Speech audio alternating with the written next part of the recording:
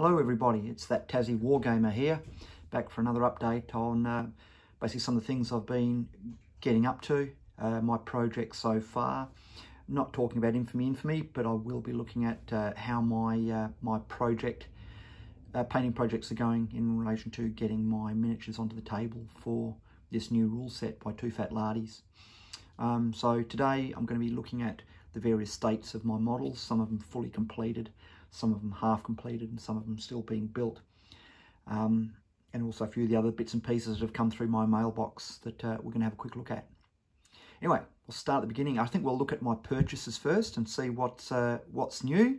This rule book is one of them. I'm not going to flick through. If you want to have a look at a review of the rules, there are a few reviews out there, but also the Two Fat Lardies page themselves have some currently doing some great introductions to the rule sets. Certainly recommended. If you've never played a Two Fat Lardies rules, highly recommended. They're a lot of fun. Anyway, let's get to it. The rules came. So did the tokens for my Two Fat Lardies. For Infamy.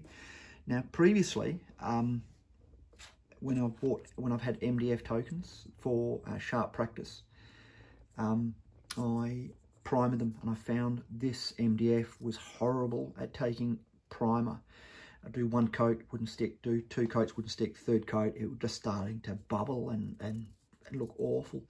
So a few people on the website, on the Infamy page on Facebook indicated, no, just use a Sharpie. And I guess being Roman, they're a little bit sort of older, I could go for an antique look. So all I've done is I've used a brand, didn't get a Sharpie, I've used a few Montmartre. The great thing I like about these ones is they've got a thin end for doing any thin bits and a thicker end for doing the surrounds. And let me tell you, it took me probably a tenth of the time to quickly mark these up than it did with when I had to do the priming and then painting. Those Sharpies are just so nice. The only thing I have to do is get rid of a few of the little, I'm just going to sand off just very lightly, or maybe go over with a knife to get rid of some of those edges. I've just gone red and blue, obviously red for the Romans, blue for any of the opponents that they're going to be playing. These are purely the Roman bits, so I've done them red, likewise with those. And these ones here, which would be for the non-Romans, I've done in the blue. So yeah, I'm really happy. I was concerned about whether the Sharpies, using a Sharpie or Sharpie type texture would come up all right, but I'm pretty happy. I probably will varnish them just to give them that sort of antique wood look. Next, something really exciting. I generally look on various pages quite a bit for new bits and pieces that I can get for wargaming. I happened to go onto eBay, and rather than going onto the wargaming page, I went onto the role-playing page, and I saw these role-playing miniatures, I think it might have been. These are by Deep Cuts. I don't know if they're by WizKids and called Deep Cuts, or it's Deep Cuts by WizKids, I don't know. They're about $6 Australian dollars each, so pretty cheap. And I haven't opened them, so I'm going to have a quick look now. This one here is a campfire and sitting log, primed, ready to paint out of the box. This is what comes in this one, and I've had a good look, and it looks pretty good. There we go. That was pretty easy to open. Let's get them out gently if I can.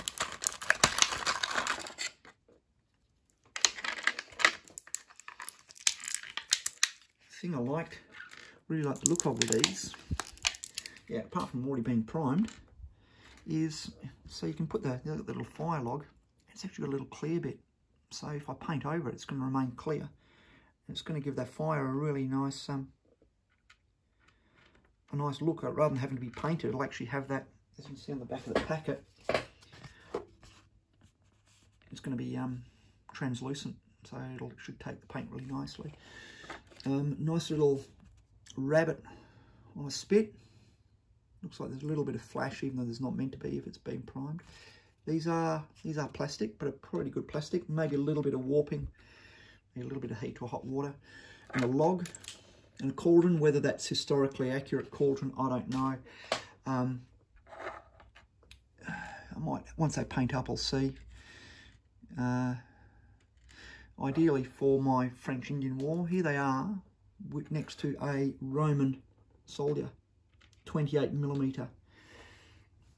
Certainly doesn't look out of scale. It didn't really say what scale they were, so I took a chance. So this one here, obviously French Indian War, Roman, anything that could be used for. Great little vignette pieces, marking off a campsite or whatever. There's 2 fires in the log in that one. This one here, I have made something similar before. This one is a couple of stacks of logs. I've made something similar out of bamboo, but I thought I'd try. This one goes again, 28mm.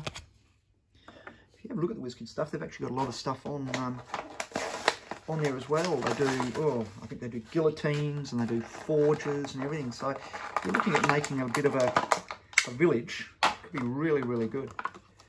This one here, obviously maybe my French or Indians would be using the lean-to, quite a good looking size. And a, what do you call it, an apex tent or an A tent. And pretty good size, really well priced. Primed, quite a glossy primer, so I'm hoping it'll take to the paint all right. I might post a bit later once they're painted up. Lots of detail, inside and out. A little bit, oh no, that looks like it's deliberately meant to be there. I thought it was a blemish. Good size, so I'm eager to get these up and get them onto the table. All right, that's all I've bought. So have a quick look now at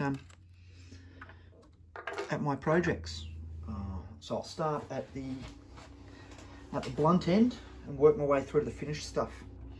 So in here I have got bits and pieces of my barbarians currently being built. I bought a box of 40 plastics from Warlord, as well as some fanatics, I think they were, as well as some leaders as well. So sometimes I like to change. I don't want to get all the Romans done and then go into the barbarians. I'll paint whatever I feel like painting or doing together. So I started gluing these up onto their washer bases.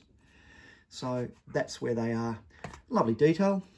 I like Warlords. A lot of people say they're a bit small or whatever compared to Victrix. I've actually got some Victrix stuff here too, so we can compare them. Haven't finished, and it's a time I'll start doing those heads again when I feel like, when I don't feel like painting. So that's the back end, that's the barbarians. They're the least finished ones out of my lot. Next is on to my Romans. These are Caesarean Romans. So all I've done here, they've been based, primed, cleaned, based. I started the skin first, then the black of the armour, then dry brushed the armour, and done the tunic. Now I've done the tunic's blue. I'll show you the slight difference between those. So these are my Optios as well as my Signa and Musician. Also on there I've got, I've made these 2 Centurions, so to mark them out. Yes, they do have the, I can't know what they're called now, the leg armour. I've given them, they both have red.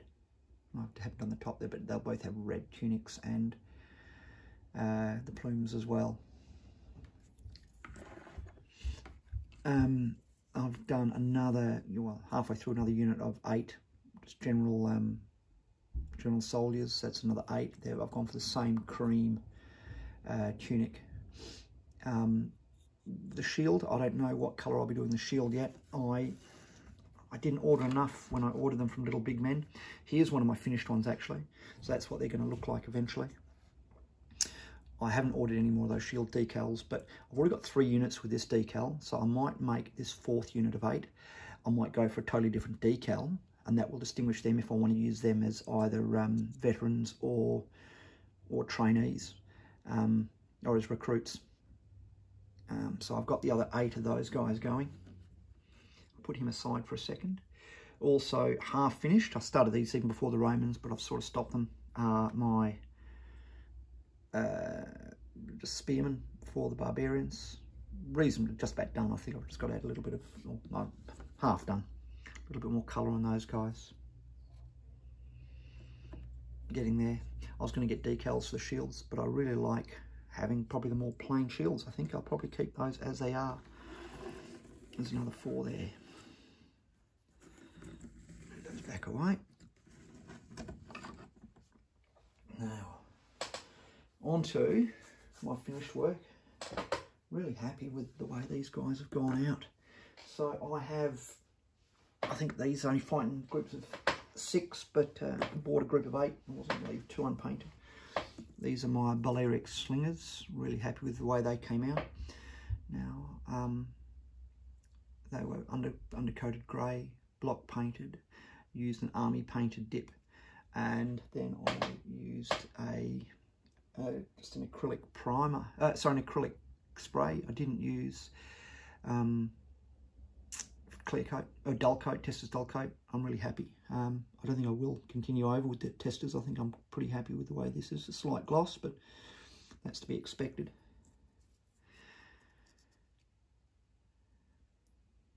A little bit glossy maybe where the dull coat didn't hit. A little bit of trim, you know, these are Mediterranean islanders, probably a little bit of money, so I've given them a little bit more trim than maybe the North Africans, or even well, actually no, my Iberians, as you'll see in a second, are reasonably well attired too. Some of my Balearic slingers, they are done, they're ready to hit the table. Basing's not my forte. I used to spend a lot of time basing. I've given up, so I just would use my homemade mix and do it from there. This was Pompey.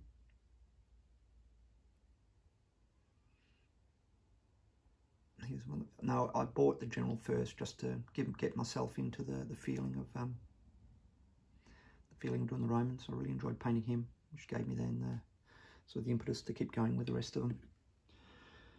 I've got 2 sets of these. No, not really different. So rather than pulling the whole lot out, I might take a photo later and put it on my Instagram page. Notice a little bit of looks a little bit dusty. That I don't know what's causing it, but I actually really like it. It gives it a bit of an antique-y look. Can't say it's nothing bad. I don't know. It's that dull coat seems to have gone really dull. So I've gone for the cream tunic so there wouldn't be too much red. There's a bit of an argument whether the horsehair plumes were red or black or whatever, and I've decided to go a little bit of I'll just decide to go for red. Go my own way. This was Marcus Crassus. It was a little bit of a difficult one to paint. I don't know why. I can't say I really enjoyed painting him. I think he scrubbed up all right, I guess. He probably won't make the table too much because it's really at the level for infamy. We're not going to see too many people of his level normally be leading, but I might just use him as some type of deployment point, maybe. These guys I'm really happy with. You might have seen these before when they're almost painted. You haven't seen them. I know you haven't seen them. I don't think you've seen them based, and you probably haven't seen them dull coated. They turned out really well. I decided to hand paint the designs. Iberians being Celts, I thought, you know, a bit of a Celtic sort of design might be okay with some, maybe borrowed from Scotland, Ireland, whatever. I really like the way the army painter has worked on these. I really like them. Hand painted shield. I've gone for, even though probably not the colours of Spain at the time, we weren't to know. So I've decided, sorry, I'm knocking the camera, I've decided I thought I'd go for the Spanish colours to mark them off as Iberians. It's probably my least favourite shield design. So red and yellow, Spanish colours.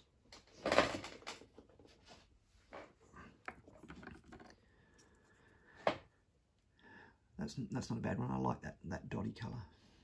These are Victrix. Let me just show you the difference between Victrix. If I put a Victrix cavalryman next to a Warlord infantry, Warlord infantry certainly wouldn't be a problem. If I put the cavalry next to Marcus Crassus, maybe a little bit. But then again, maybe just had a smaller horse. Who knows? 10 seconds to go, and then this thing's going to be a problem with me. So I'll just quickly show you these two. Pretty happy with the shield designs. And that's it, folks. Have a good day.